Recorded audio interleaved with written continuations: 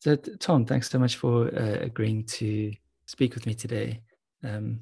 We first came into contact with each other when you responded to an email newsletter that I'd sent out with the InVida project, and I think through that conversation, I think we realized that we've got a few overlapping areas of interest, and I think it must have been about 6 months ago, maybe even longer. We started that communication. Since then, I've moved to the UK and had a lot going on and have been less interactive, I guess, with the outside world. Really just trying to focus on everything that we need to do to move the family over here. But I really wanted to talk to you because it sounds like, as I say, we have this overlapping areas of interest: podcasts, newsletters, productivity, and so maybe just to start off with, you could share a little bit about your context and why it is that you're thinking about some of these things, and then I'll do the same. Yeah, so I am a physiotherapist. I graduated from Newcastle in England 2017, I think. So not too long ago, where I practiced for 2 more years in Newcastle and a little bit in Lincolnshire, by coincidences. I know where you are now. As a senior MSK physio, and then a senior physio, and a little bit of time in a pain service as well. I moved to the States over 2 years ago now. Wow, 2.5 years ago. And the short version of that is my wife is American and she's doing her postdoc here. So we were in Michigan for a bit, and now we're in Houston, Texas. While I was in the States, lots of things conspired against me to my kind of attempts to get accredited here. So COVID happened, and so did, as always, these things take longer than you think, as you might be experiencing now. So the visa, the green card process took, I think, about a year, maybe longer in total. It should only have taken a few months. So basically, I sort of gave up somewhere along the way, actually getting accredited to practice here for now, and thought, well, I'll switch to something that I am maybe, to be honest, better at, which is kind of research and writing. So at that point, I'd already done quite a lot of blogs, kind of longer, sort of quite in-depth blog posts, which had got some interest, and I was quite active on Twitter, and had already developed something like a clinical interest in sciatica just by accident, really. So I thought, well, I'll do this and see if I can turn it into a job, which I just about have done. I kind of make enough to justify spending my time on this, but not enough, as much as I would do if I was practicing. And so now I research and write about sciatica, cauda equina syndrome, and hopefully other things in the future. No intention of just being the sciatica guy. And that's kind of where I think probably before I went on this kind of self-employed type journey, I was already very interested. It's already kind of an infovore and interested in the things we're probably going to chat about today, like personal knowledge management and all that stuff. But I think doing this made it like a professional necessity, really, which is why I've kind of gone a bit more into it. And now I have a weird sort of job, which is sort of semi-academic, reading lots of academic papers and trying to be evidence-based about it, but also semi-clinical in terms of trying to be clinically useful to the people that read my stuff, and semi-commercial in a sense, that I have to kind of keep people's interest and get them to put their credit card details into the internet for me, to sell my books so that I can keep doing this. So I have a kind of a weird sort of self-employed position at the moment, which I'm enjoying. So that's me. That sounds really fascinating. The idea of being an independent researcher is something that I've only come across once before. The guy called Andy Matushak or something. Yeah, I love his stuff. Yeah. He's great. I really enjoy reading his work, and he's one of the only other people who I've heard has been, relatively successful at this idea of being an independent, self-employed researcher. So I'd really love to hear maybe a little bit later about your experiences with publication, and what are some of the challenges you experienced with that. But as you were talking now, I was also reminded of this idea of research debt, which is the idea that as academics, we're pushed to publish. And the rate at which we publish is way more important than how well we explain what we publish. And I don't know if you're familiar with the 80,000 Hours podcast. Rob Wiblin, yeah, big fan. Yeah. So I also read a lot of his stuff and blog posts and podcasts. And he interviewed a guy called Chris Oler a little while ago. And Chris talks about the idea of research debt and links it to, what is it? Software debt or coding debt or technology debt. The idea is that you get stuff out there quickly, and it's kind of an ugly hack because you're solving a problem in the short term with no real thinking around how it's going to impact the way that you run things in the long term. And so the way that developers and companies have to deal with that is that they build up this debt that they have to pay off every time they want to make a change to the system, because it's this ugly hack that you have to work around all the time. And Chris Oler kind of takes that concept and applies it to research. And he says that the amount of time and effort that it takes new researchers to get to the cutting edge of their field is significantly higher than it needs to be, because no one's taken the time to integrate all of the new knowledge that's being formed. So we have all of these papers being published, but if you're a new entrant to the field, you've got an enormous amount of reading to do to get to that kind of boundary of where the cutting edge is.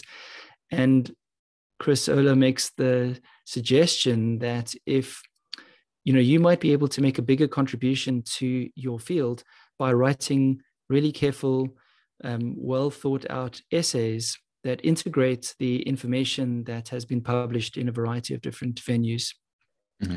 Different journals, blog posts, podcasts, so that all these people sharing all this information, and by collating that in a thoughtful, accessible way, you could be actually doing more to drive your field forward than just pushing out more academic publications. And I thought that idea has really resonated with me, and I've thought about the idea of maybe trying to do something similar myself, writing essays around areas that I think I have some experience in.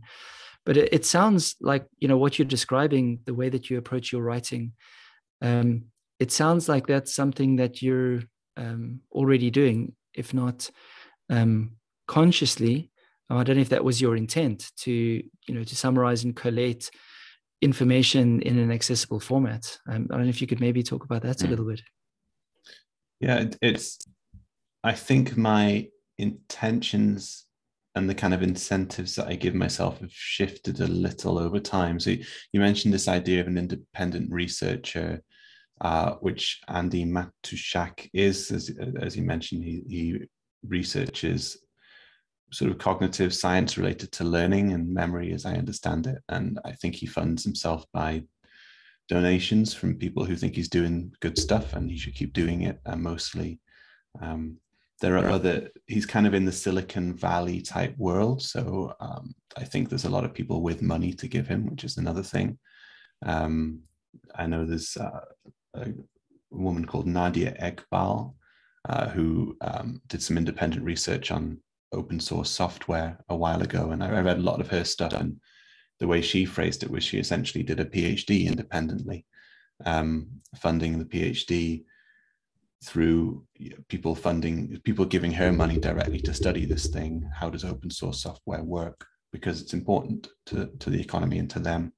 And then in the book she wrote at the end of it, publishing that. And so that was all like very attractive to me, and kind of maybe more so than your average physio, like attracted to sitting on my arse all day and reading and writing. Like I think it's some of people's idea of a nightmare, but I like that idea. I think I quite quickly realized it's quite idealistic. I mean, especially in musculoskeletal care, the that business model of people, giving you money to research things just because they think it's important is kind of absurd. I mean, I'm sure if I opened a Patreon account, I could get something, but at the end of the day, there's not enough money going round, but also the problems to be solved are not sort of legible or tangible enough. I can't say to people, if you guys support me, I will research, and then I'll come up with a cure for sciatica, because realistically I know that's not going to happen. It's certainly not going to come out of reading PDFs. That's something that's going to take huge, well-funded, multi-center randomized controlled trials over many years, if it's even possible. So I kind of over time changed the incentives I was giving myself to, the best way to make this work is to focus on who I was before I left England, which is a clinician, an ordinary, boring clinician in a GP practice or an outpatient hospital department. And to make what I'm doing as useful and interesting as I can to them. So the newsletters that I put out tend to be quite interesting, like they're along, curious little lines of thought for people who are interested in nerve pain, that type of thing. And the book that I wrote hopefully is more towards the useful side of things. This is a different topic because it's not explicitly useful in the sense it doesn't tell you what to do. But I've had many people tell them that they find it useful because it gives them a better model of the world, which helps them to navigate clinical practice. And the book that I'm writing at the moment on quarter equina syndrome is, until recently, I literally had a Post-it note on my desk saying, write a useful book. It's going to be explicitly very, very useful to people. And I hope that will help,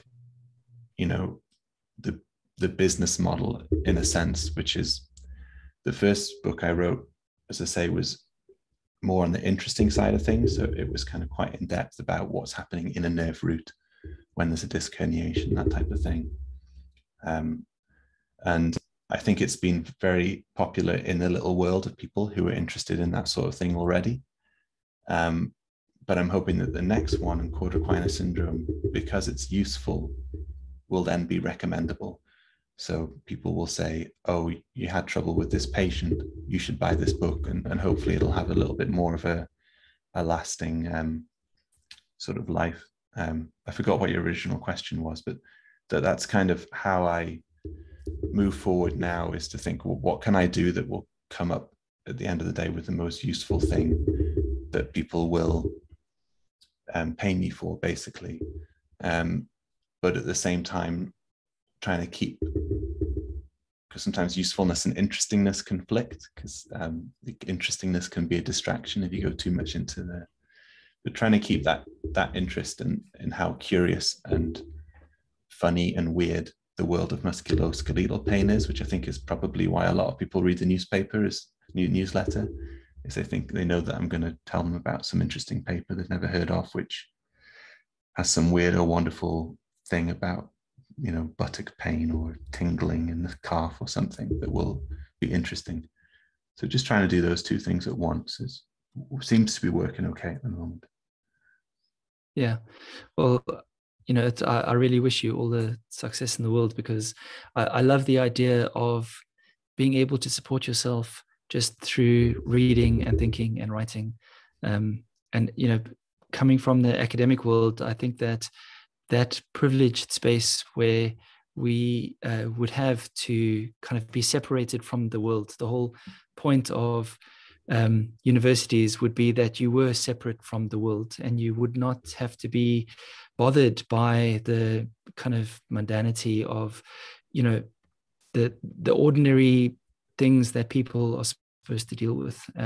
That's disappearing, and the amount of administration that is kind of coming into academia and managerialism is problematic when it comes to the idea that, you should have this privileged time to read and to write and to think and to try and push ideas forward. And it sounds like you've, moving towards a place where you are, getting closer to that ideal than I think most academics would feel that they're able to do. So that sounds brilliant.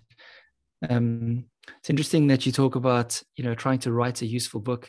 And for many years, I had a post-it on my noteboard saying "try to be useful," and that was kind of my driving inspiration for everything that I would do, whether it's postgraduate supervision or grant applications or writing papers.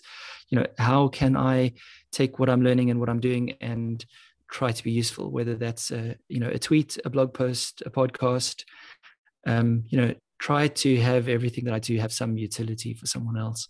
So it's really interesting to hear you say that. The other thing you mentioned that I thought was super interesting was writing for an audience. And I think the way that you talked about that, it seems very much that your style of writing, and maybe you can describe, I don't want to put words into your mouth, but the way that you think about what to pay attention to, how to collate it. You talked about the subtle difference between what's interesting and what's useful. And knowing who you're writing for, understanding your audience seems to have quite a big influence on the way that you think about writing. Can you maybe unpack that a little bit? Because I must say that's something that I struggle with. I'm really interested in lots of things, and I try to pay attention to lots of things. And I think because I don't have a very clearly defined audience to produce things for, I find myself being pulled in lots of different directions. And that sounds like something that you seem to have dealt with quite well. Yeah, I'm not sure. I mean, I think I still feel pulled in a lot of directions, because even just for the experience level, of the clinician, you learn so much in, say, your first 2 years as a clinician, that you may as well you need to read a different book to help you, the sciatica thing, it was kind of a convenient topic, really, because for whatever reason, no one had been interested in it for 10, 15 years or whatever. Like Louis Gifford wrote a lot about nerve root pain extremely well. And I had to hold off reading his book until I finished mine, because I was just really worried that I'd realized we were writing the same thing and he was doing it better.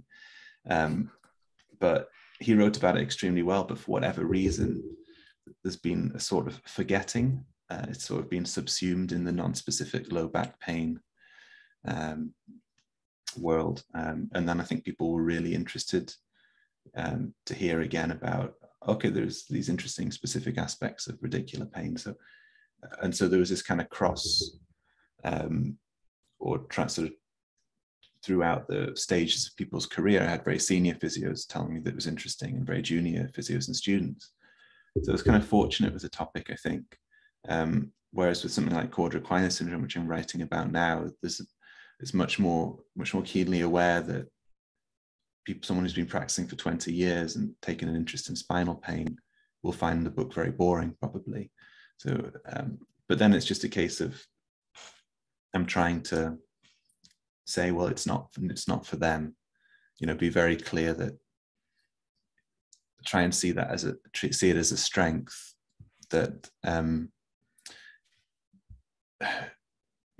in fact, I don't try and see it as a strength. I do see it as a strength that I'm writing for a very particular kind of person, which is new graduates and people in the first 5 years of practice, maybe, or people who have not, beginners to intermediates, basically. It's not for students, because they need to do something else. They need to just read a few papers and blog posts first. And it's not for spinal specialists, because they're going to learn a few things, but it's probably not worth them paying any money to do so. And that's very liberating. It means I'll write a better book, because it's targeted isn't the right word, but it's for someone. So,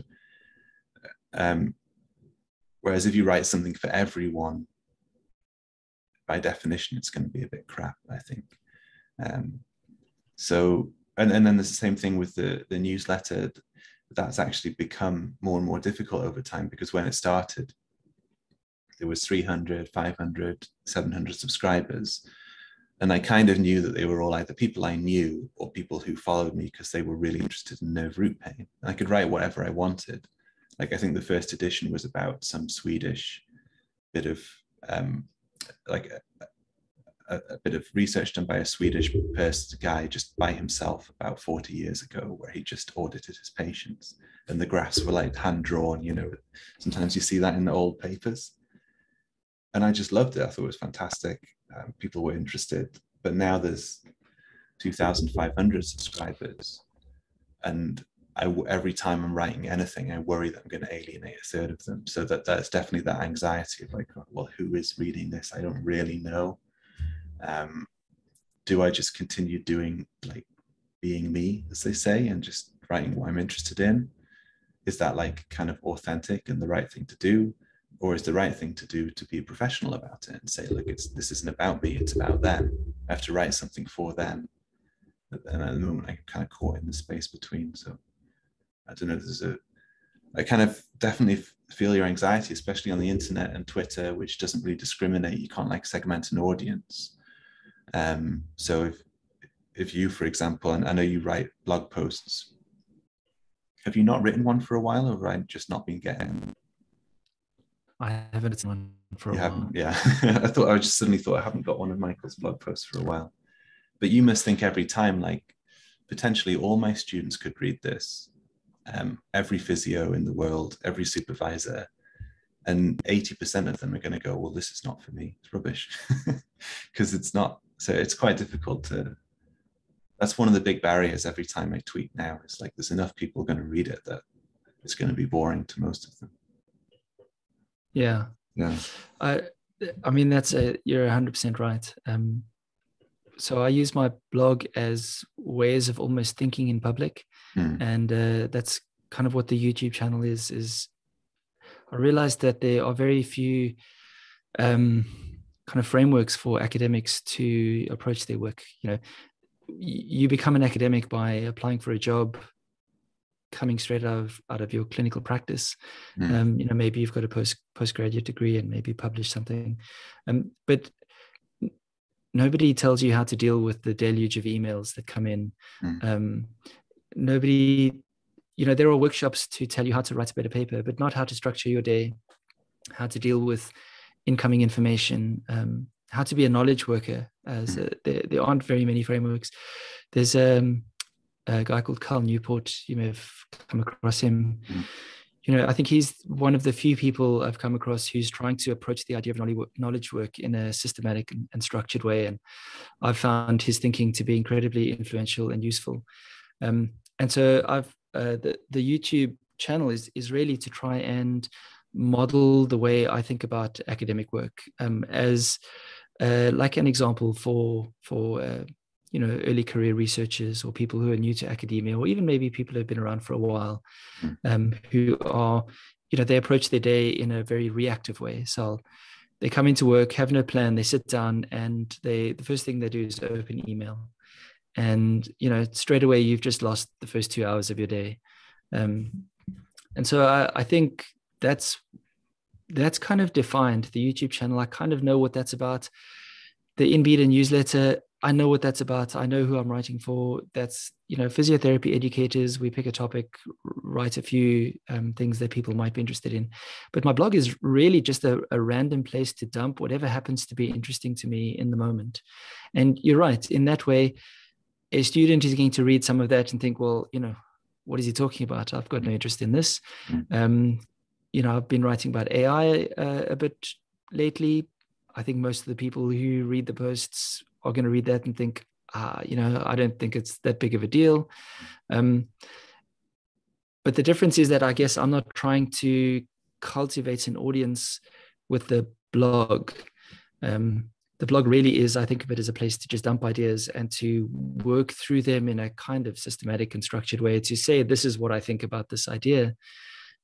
Where it sounds like I think the stakes are a little bit higher for you, because you're trying to maybe not call it a business, but you're definitely trying to generate revenue. And so I think that changes the stakes. It changes the way that you calculate how you're going to use that real estate. So it is a little bit different. You're right. there was a couple of things that you talked about earlier. You've talked about your output and the fact that you write a newsletter, you're working on the second book, you're involved in podcasts. So the artifacts that you're putting out there are varied, different media, maybe all aligned along the same topics. Mm-hmm. You haven't talked about your inputs. So, we're all faced with an enormous number of inputs from Twitter, RSS, email, TV, YouTube. How do you make sense of everything that's coming in? How do you decide what to pay attention to? There's a whole lot of things that are mixed up in there, from entertainment to news to personal interests to research interests. There's your topic interest. I'm sure that you've got incoming information on writing, on reading. It's a lot of stuff. Maybe you could just talk a little bit about how you think about those different inputs and a little bit about your strategy for dealing with them. I mean, I think, I do think about this a lot, and I hope I articulate myself well, because I never have actually said any of this out loud, really. No one in my life's interested in this. I try and talk to my wife about it, but I think one of the first things is to have, because I think sometimes we put the cart before the horse with this sort of thing. And we need to have like the end goal in mind, which is kind of a boring way of putting it, but some sort of function for like, why are we looking for information? Like, I don't know if this is the right thing to do. Like, I always kind of say, take advice with a pinch of salt, but whenever anyone asks me, how should I do CPD? I say, well, just pick a project to work on so that it doesn't feel like you're doing CPD. So I'm going to write a blog post about the ACL, or I'm going to start a podcast or something. And then all of a sudden, you're no longer doing this abstract thing, CPD, you're just doing a project, and you happen to be doing CPD along the way. And I think in terms of managing like the fire hose of information, that helps, because like, I know exactly what my projects, like I literally have a list of my projects, both professional and like personal, like we're moving house this year and that kind of thing.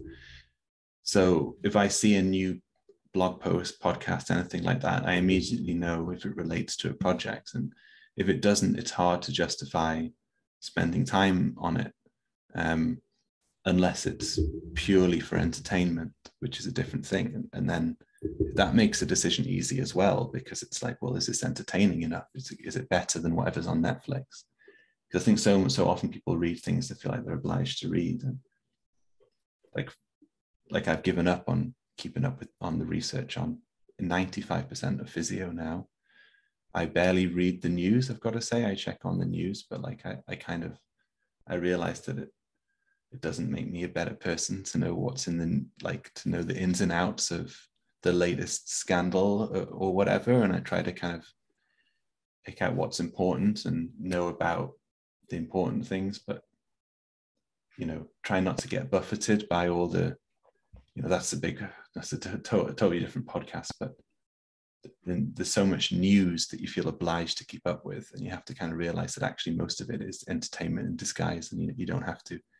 But that helps. And then once I kind of know what I want to pay attention to, I almost never pay attention to it in the moment. So if there's an interesting tweet, email, blog post, I use an app called Todoist, and I'll just click a button on my phone or laptop or whatever, and it goes into my inbox in Todoist. And then once every Friday afternoons, I go through everything in that inbox, which will be tweets, blogs, and also stuff like, buy bread, pay this bill, that type of thing. And I'll realize that the tweets and blog posts and everything that I'd saved, most of them I don't actually want to read. So it was a good job that I didn't at the time. And then most of the ones that remain, I certainly don't want to read them now. So I'll put them into, if it's an academic paper, they'll end up in a file on Zotero. If it's something that like I don't have any immediate need for, but it's in my kind of spheres of interest, or I feel like I might use it one day, it'll go into Zotero. And if I have a more immediate need for it, or it's like a very particular type of thing, so if it's like oh, this pertains to this chapter in this book that I'm writing, or, oh, this pertains to this kind of nebulous topic like uncertainty, or I don't know, it doesn't have to be physio, of course, it could be anything. Then it'll go into Rome, which I know you use Obsidian, I use Rome, and I'll just tag it with whatever I want, whatever I think will make it more useful, most easy to find later. So basically the bottom line is that everything is captured. Almost nothing I read at the time, unless I'm deliberately looking to distract myself, I'm just bored. And that's like, if you're anything like me, which I suspect you are, that's like a very relieving thing, because I don't have to worry that I'm missing out on information, or there's this great paper that's passed me by, or that I'll put it in a folder and forget about it somewhere.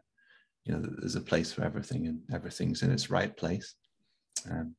I suspect you have like a similar setup, which might be a bit more, mine sort of emerged over time. It's a little bit chaotic, but yours might be a bit more structured. I think maybe yours sounds a little bit more organic, in that it sounds like it was something that evolved. I think, I don't know if this is a good thing. I can't say if it is or not, but I think that I took quite a structured, systematic approach to building a system. I think I was quite intentional, and this happened over a period of about 12 to 18 months, and I became completely obsessed, is not an unreasonable word to use, with all the productivity porn that's there. And on the one hand, I think it was probably good to go through, but I came out the other side having, I think, realized that I didn't need to do all of that. And since then, I've started reading a book called 4,000 Weeks by Oliver Berkman, which I know you mentioned in one of your emails. And it's interesting because I kind of came to the same point that I think he's heading towards.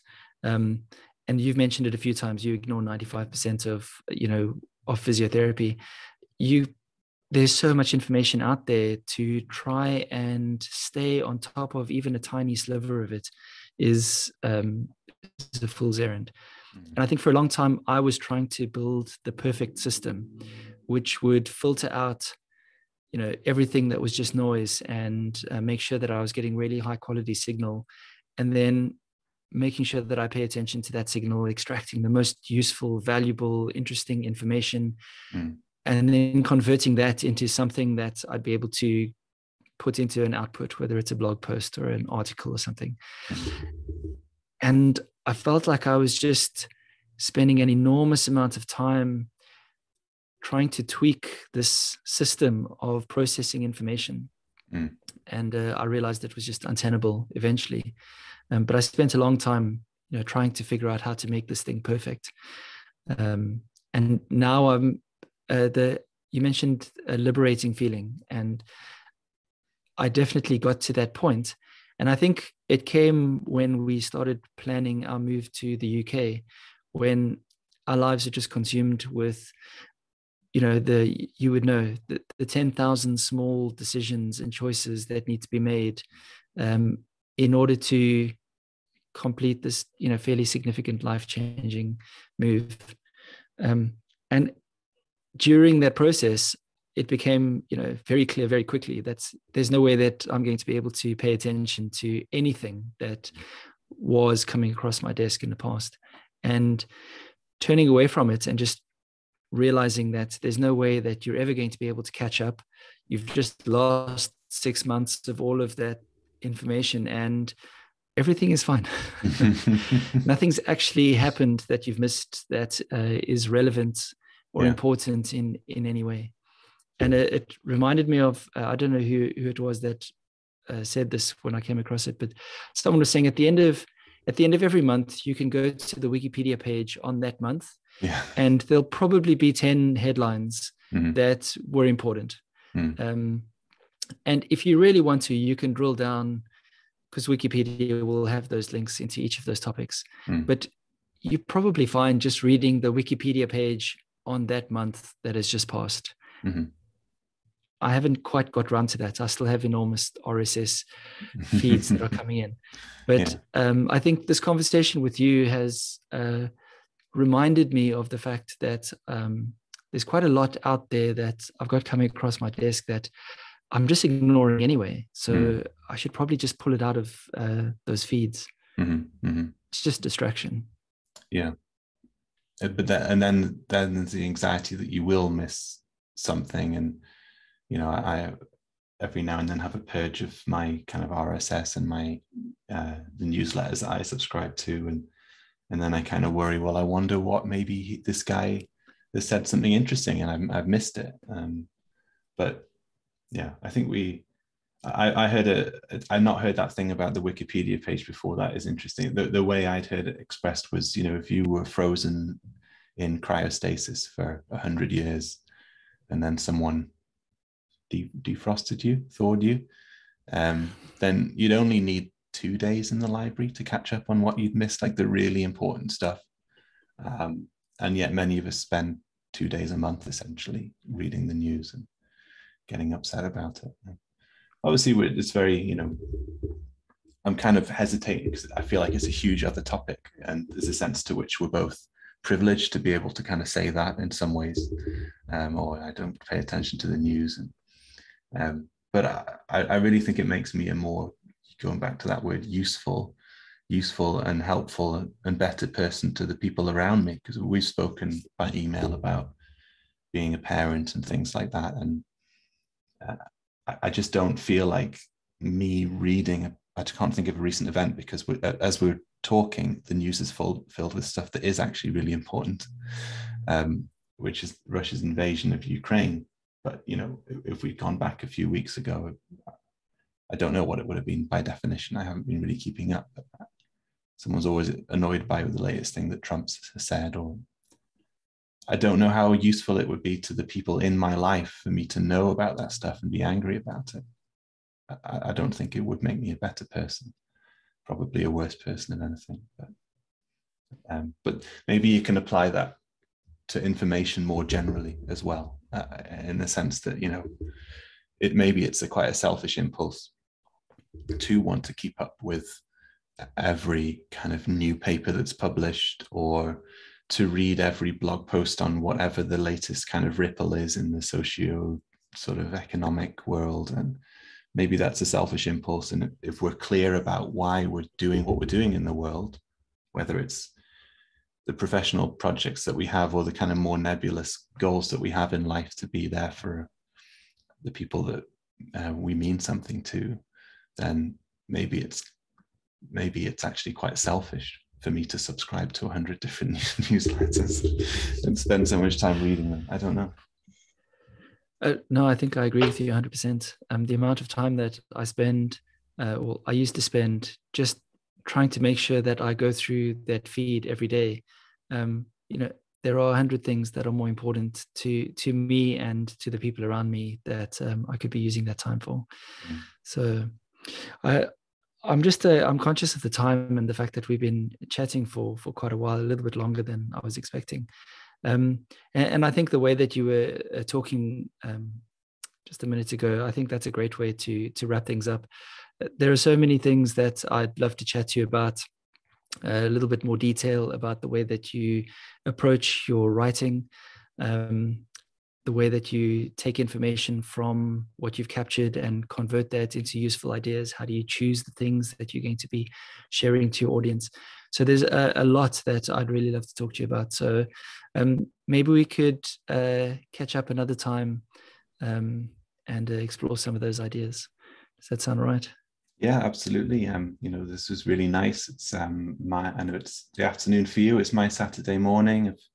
I've had me coffee, and it's been a nice chat, and it's nice to talk to someone who is not bored stiff by all this stuff, maybe even interested by what I have to say. So yeah, it was a real pleasure. Thanks, Michael. Good to finally meet you as well. Yeah, Tom, it's been really great. I really appreciate your time, and I hope to catch up with you again soon.